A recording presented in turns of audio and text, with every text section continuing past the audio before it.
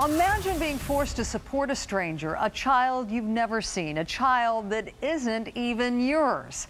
That's the story we're bringing out in the open right now. In almost half the states in the United States, a man does not have the legal right to fight a child support order, even if DNA proves he is not the father.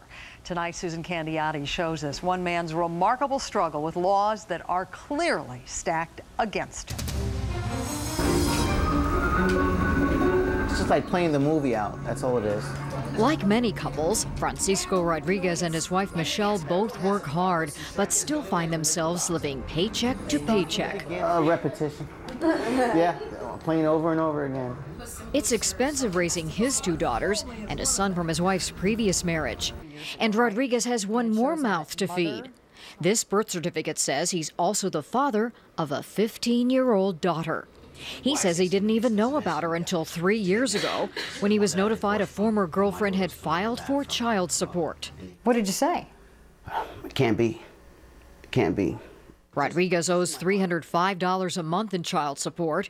He's more than $10,000 behind in payments and even spent one night in jail because of it. There's just one thing. Rodriguez says he's not the daddy and has a 2003 DNA test to prove it. And you read down here, and what does it say? It says Francisco D. Rodriguez is excluded as the biological father. In fact, it says probability of parentage 0.0. 0%. 0%. Yet he's still ordered to pay child support. Rodriguez next got the girl's mother to sign this notarized affidavit in 2004. In it, she writes DNA tests say, quote, he's not the father, and asked to, quote, terminate child support. But even that didn't stop his court-ordered payments. It's almost like you're drowning every day. You want to know when you're going to be able to go up and gasp some air. And, you know, it's just, that's the way we've been living these past 4 years. Trying to get courts to listen can be a long, drawn-out affair. According to one group, Florida is one of only 27 states that allow men to fight back at all. Most of those states have set time limits to challenge paternity. And if men don't meet those deadlines, even if they can prove they're not the father, they cannot get back the money they already paid in child support and might still be responsible for future payments. Carnell Smith went through a similar nightmare. He founded an organization to lobby for new laws. He wants mandatory DNA tests when a child is born. Unfortunately today, it is not a crime for someone to lie about which man is the father. The mother doesn't have to return the money, and rarely, if ever, is she prosecuted for perjury, for fraud. How about that pressure there? Every paycheck Rodriguez gets as a massage therapist is garnished by the state of Florida to make sure he pays. Yeah, I grossed for $273. They garnished $152.31 and left me with $99.80 to bring home. What do you do with that? I just grab what I can in the supermarket. Is your client willing to take additional paternity testing? Absolutely. A recent change in Florida law has given Rodriguez hope. It clears the way for Rodriguez to get a court-sanctioned DNA test. I still have to pay that. Even so, after his most recent hearing, Rodriguez's frustration boils over. So when you live check by check, it's hard. When you got to come up with money to avoid jail time, it's ridiculous. 2 weeks later, Rodriguez took that new DNA test. His ex-girlfriend and her daughter are no-shows, and it's not clear if they've been retested yet. CNN was unable to reach his ex-girlfriend for comment. I'm hoping that the courts will go after her by all means necessary and just do the right thing.